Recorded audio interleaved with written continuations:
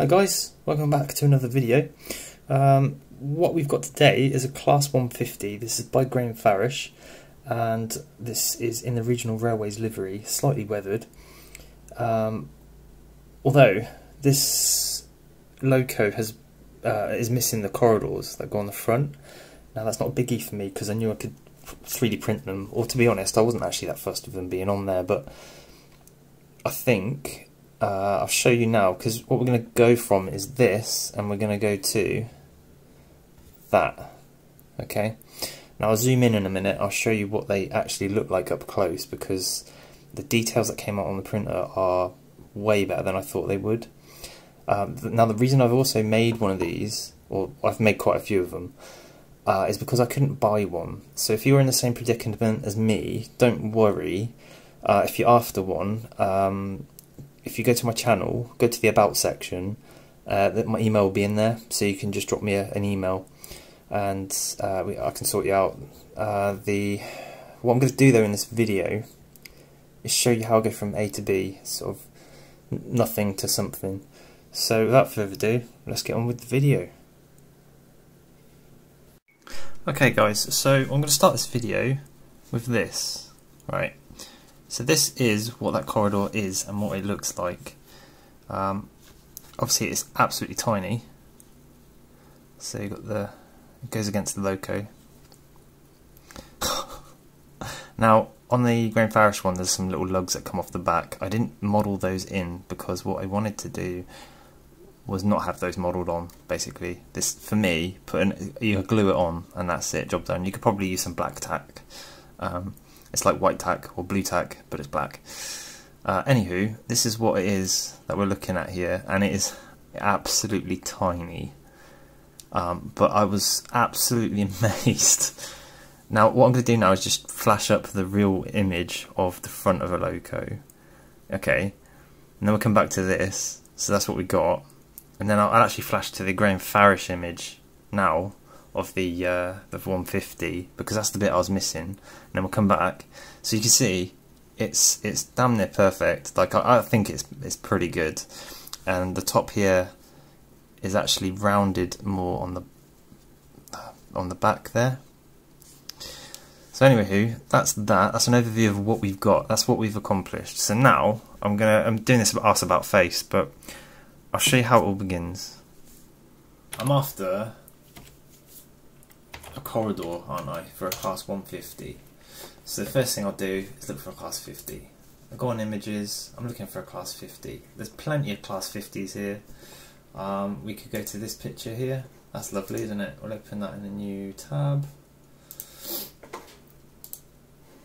And it's not the best of quality pictures, so I just keep looking till I've got high res picture where I can sort of zoom in. So how's that one? That's a bit better. Taunton trains, no, it's still not good.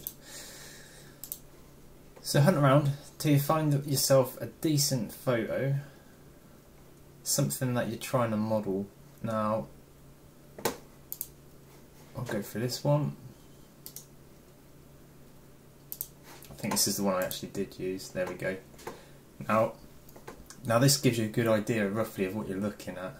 So there's a piece here, I would imagine that locks in the corridor when it's probably hinged this side, and then it locks it in there, and that's a handle probably for someone to move it. Maybe, I don't know. I don't know that much about trains, but I'm learning. So you can see what we've got here. So what we'll do is, you can save that image to wherever you want. Okay, so the next thing you want to do is open up a program called Fusion 360. You can download it free off their website. There is a way, but you can get it off of them. I think Autodesk make it.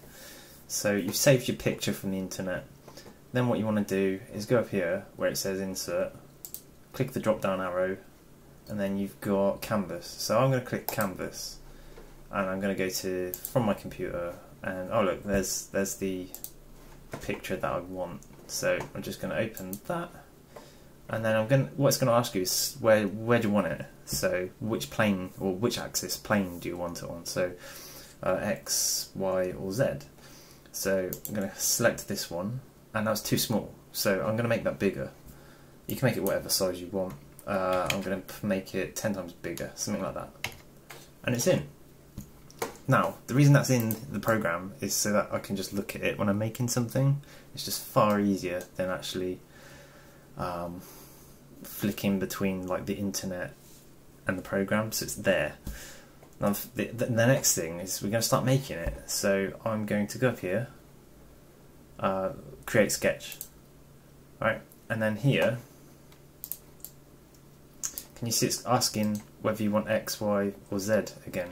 So what I'm also going to do is build it on that plane. So there we go, and we can start building. So I'm going to press L.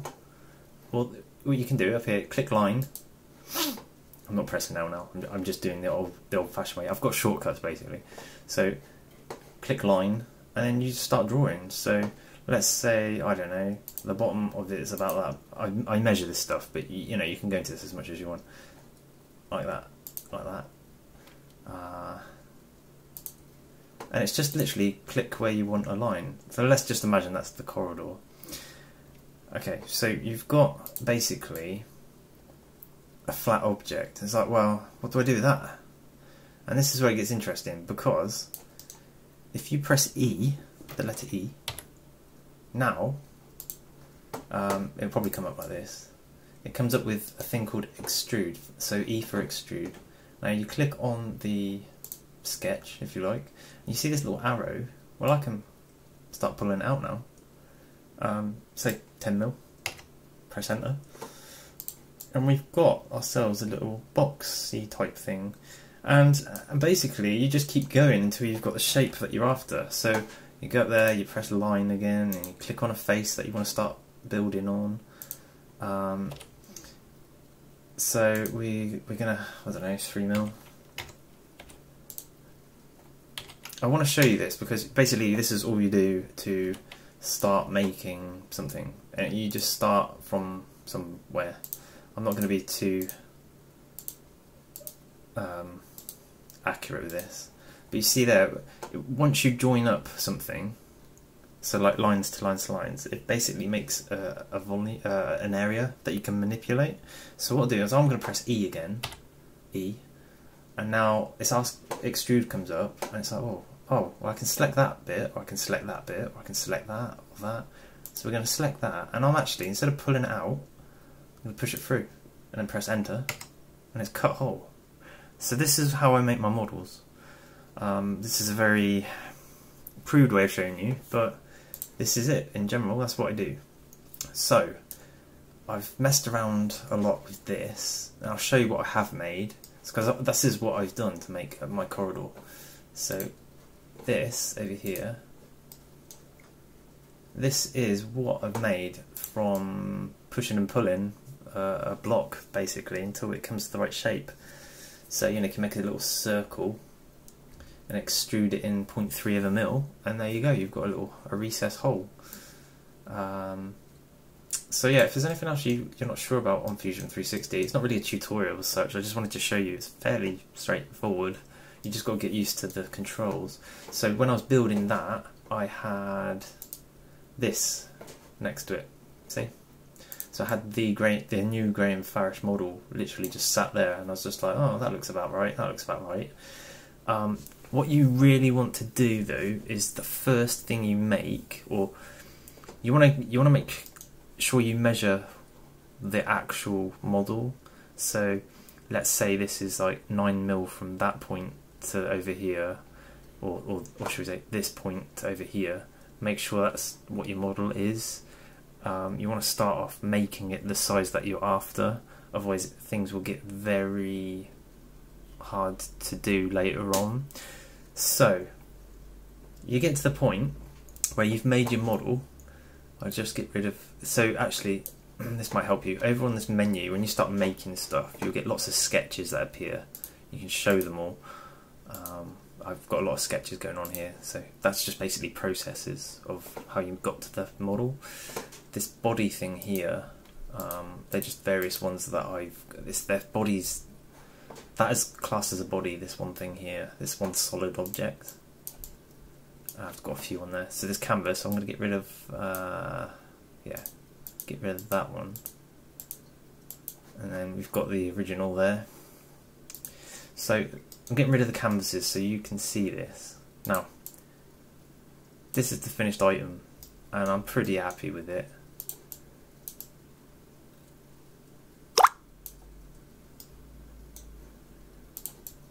So really the next thing to do is to print, well, what we want to do is print it, right?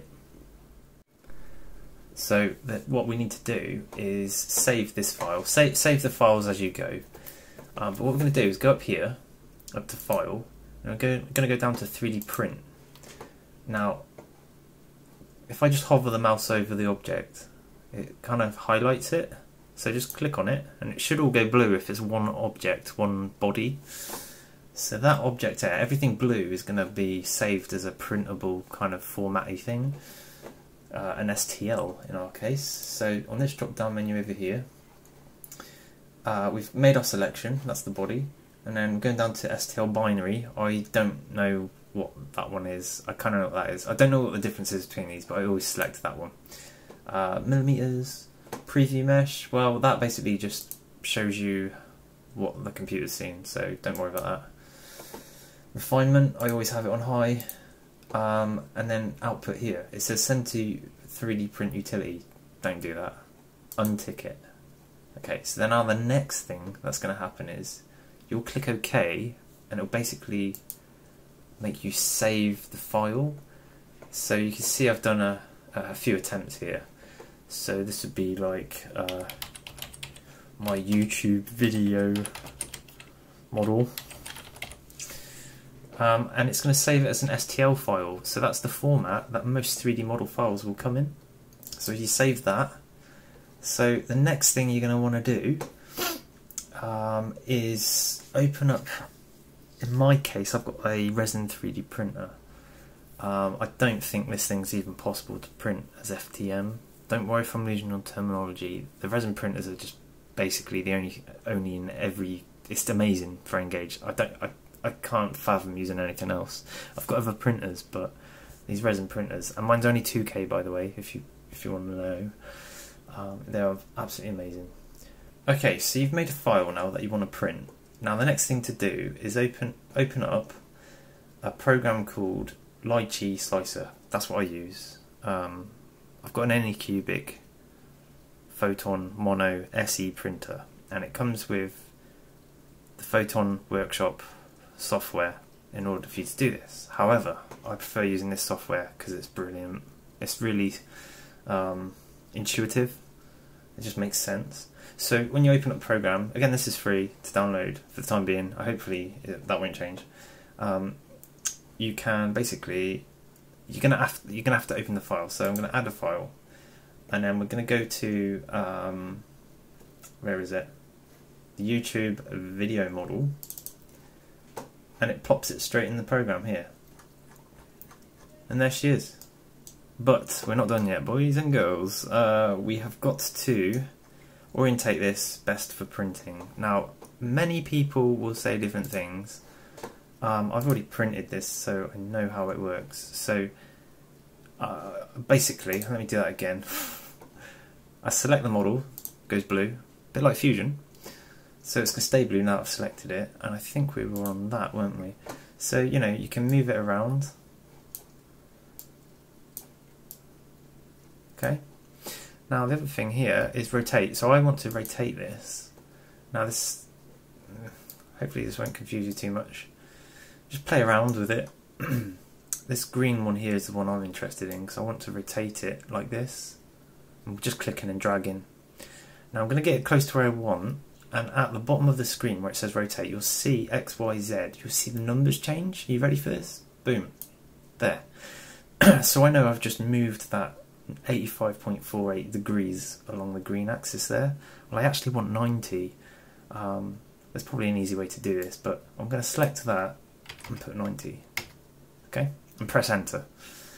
So I'm going to click off the screen just here, and it's deselected it. Now I'm going to click on it again, and I'm going to go to move, and I'm going to select the blue arrow and go up, deselect it, and we're going to go right up to the top where it says prepare. and this is completely up to you. You've got light, medium, heavy supports or whatever. I'm going to select light supports, and I'm going to go right under here. This might not make too much sense, but this is a part of the process not many people know about, because I'm selecting the model, by the way, and it's gone blue. You've got to basically print this thing upside down. So when this prints, it's going to, the way these printers work is they print in layers. So this grid down here is where the first layer would be, then it'll go 2, 3, 4, 5, 6, 7, 8. I'll show you that in a second. But what I'm going to do quickly here is just put supports on various parts of the model. I've done this a lot, so I know the key points that help make a model successful. Because what you're basically doing is, just imagine this thing is made of jelly, and you've got to kind of support it with little stilts in this orientation. That's the easiest way I could explain it, really. Again, this video is probably going to turn out really long, but I really want you guys to see what's involved. Now, I will help out people print things if they're willing to basically cover my time of doing so, because if you've got a full-on, I don't know, loco or something, it can take a very long time to support the model in such a way that it will not fail a print. Now, this isn't perfect. I'm just showing you roughly how many supports would be needed. I'm literally just clicking these on here.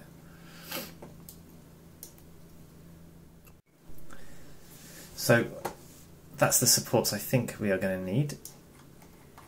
Now, the reason it's so high off the bed at the minute, and I'll show you this, is because it's so I can get under there and see, and it's so that these don't twist when they're going up.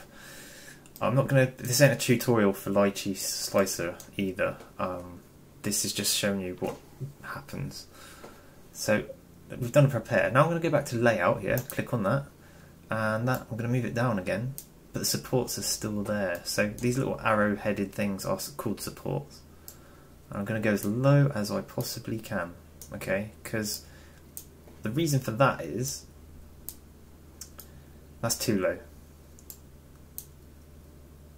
That's probably about there I would have it. Lower the better, and the reason being is your print time on resin printers is dependent upon height of the object. So if you've got a chuffing great big loco, and it's this is my build volume here, and you've got a loco that fills that void. Well, I've not even actually printed up here, but it would probably take 12 hours maybe longer to get up there. So we've got a model, it's supported. I hope I'm not missing anything here. So you've got a wheel button on your mouse to zoom in and out, and now if you press the wheel mouse down you can move it around. The right hand button rotates it, and then your left hand button would select stuff. I forgot to say about all that, didn't I? Right, so the next thing to do is, we've got one there. Now what I want to do, I've selected it, and I'm going to, whilst it's selected, press Alt, holding Alt and press D. And another one's just come into screen. And I'm going to keep pressing, holding Alt and pressing D, D, D, D, D, D, D. Basically that multiplies the object. So as it puts them in, ta-da, we've got loads in there, you just can't see them. So the next thing, I'm going to go down here and click Arrange All, and it'll just fan them out across the bed. That was a good guess, wasn't it, on numbers? Right, so we've got, what's that, 15 of them to print. So we've got all of those. I'm happy with how they look and how they're supported, and I like having the bottom there just one piece. It allows you to scrape it off the build plate eventually. Now before we go to the next stage, I'll just show you this. Export. I've just clicked export, okay. So we're now on the final stage. Now over here on the right there's this slidey bar. So if we zoom in,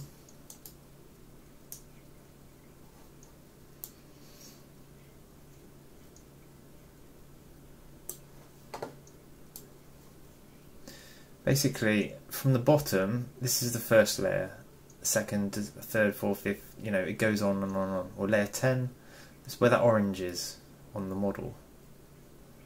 So it will continuously print. These are all layers that it's basically laminating on as it goes up and up and up until the point where it's finished.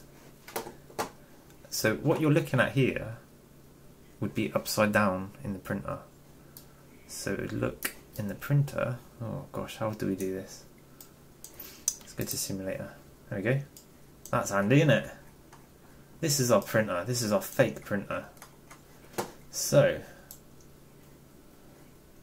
what happens on these printers is it'll print the first layer, then it'll go up and then go down, up, down. And every time it does that, it's putting more resin in, and it puts another layer of resin on until the point where it keeps moving up and down and up and down. It does this all the way through, and then on the last layer it's like done.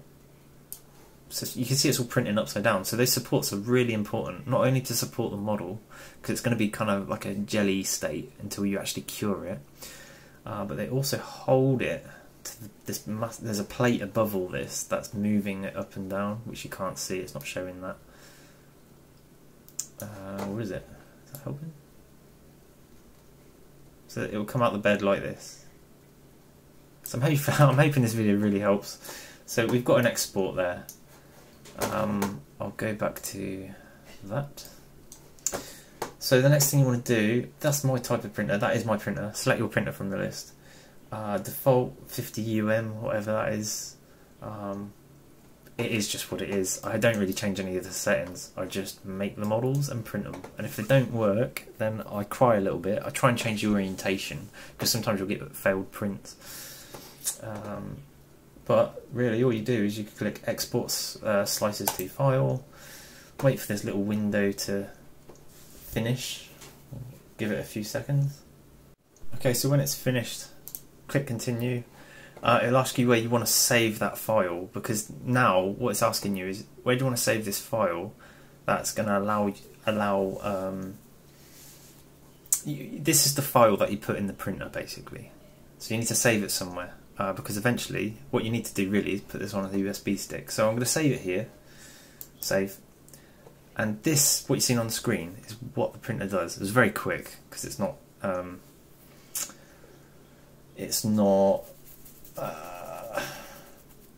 much of a model. So we'll open the folder that is just done, and our file is just there, the one that's selected. So you'd copy it, and then what you do is you go to your USB drive, and there you go, a little Kingston, and then you put it in here.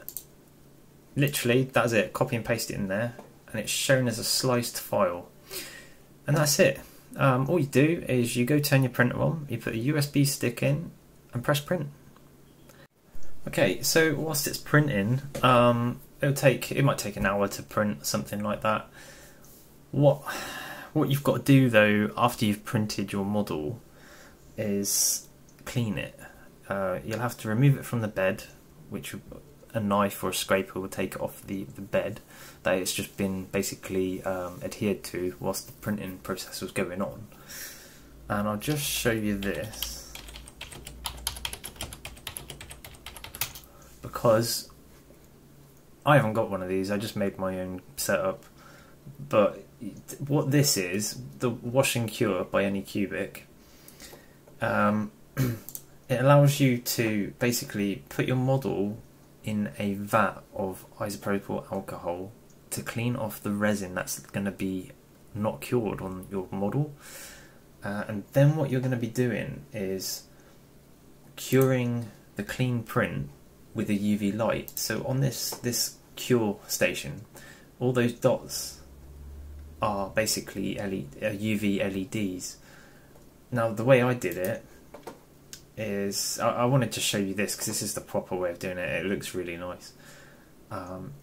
I've basically just got a UV floodlight. I've made a little turntable out of an old Pico turntable that holds all my bits, and I just shine light in it and spin it around with a little motor. But you still have to clean the parts. The better you can clean those parts, well, the better really, because if we what we'll do is we'll come off the screen now.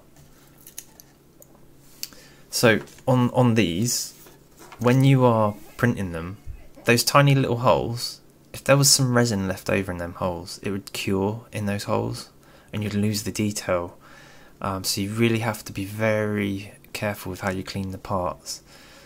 You can see actually on the back here, these are just where the light's catching it. I didn't spray the paint.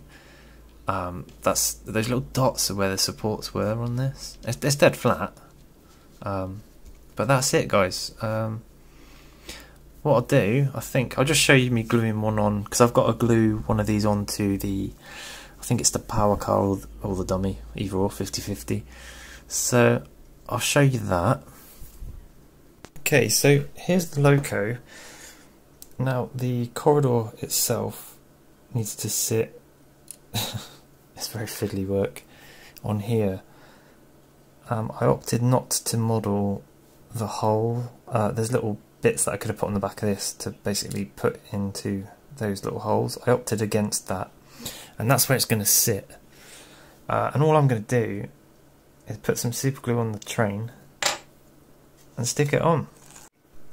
So yeah, I've just got a little cocktail stick with a touch of super glue on it. Be very careful here.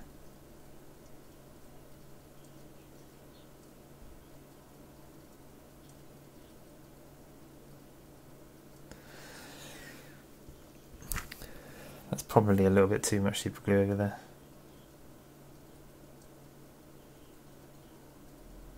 Hence why earlier I said possibly using black tack,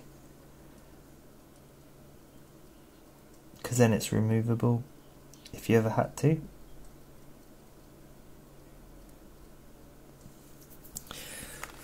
And then just get ye old faithful, my tweezers, drop it on. I'm not pushing it down because I want to be able to move it around a bit.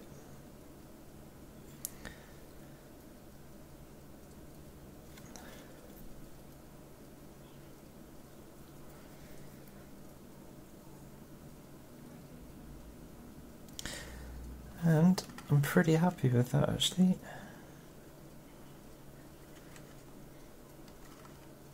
Yeah, that's it. It's on. I just let it dry. I'm not going to push it around or anything.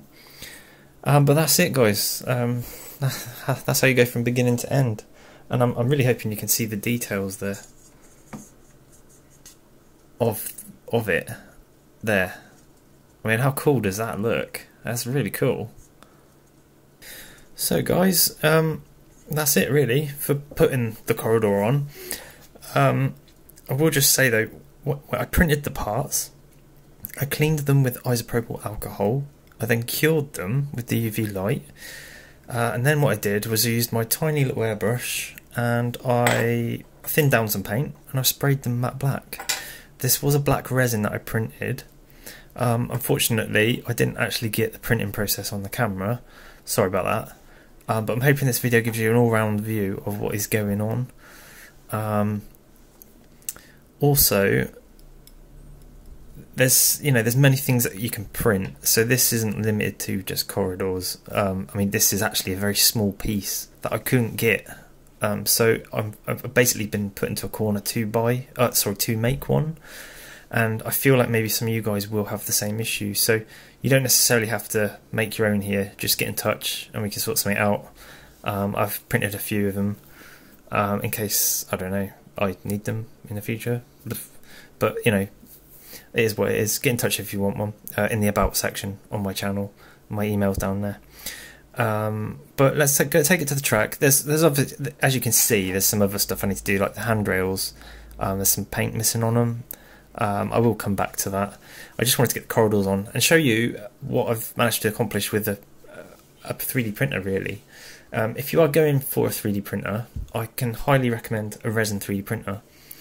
Mine is the one shown in the description, so it's the Anycubic Photon Mono SE, a bit of a mouthful. The mono bit is important though, because it means each layer is going to be faster because it's got a better way of curing that layer. So as long as you get a mono type, it's the screen where it flashes the image per layer. If you get one with a mono, it'll be much quicker. So that's what I would advise. Mine is only a 2K, I looked it up, it's a 2K resolution printer, and they're coming out, I know there's a 4K type printer out there now, and there's probably even an 8K or something silly, but as you can see, a 2K does a pretty good job.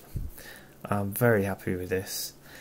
There are other things that I've done to this loco, so I've actually put a DCC chip in it, so we'll take it over to the track and we'll run it around. If you want to see how to do that, just ask in the comments and I'll show you. I don't think I would film it because it's kind of like in the instruction book of where it is, but maybe if you're struggling to get into your shell, then give me a shout. I have got myself a lovely class 101 that will probably be in a video after this. It might not be, but I'm actually fitting sound to that. I managed to get myself a sound chip that isn't a Hornby TTS sound chip, so I'm going to fit sound to that. So removing the shell will be the same on that if you wanted to wait for that video. If you want to know anything more about this loco, give me a shout basically. I think it'll be showing its face again over, well, let's say the next couple of months. But yeah, I hope you enjoyed the video, and what I'll do is I'll just leave you with some running now.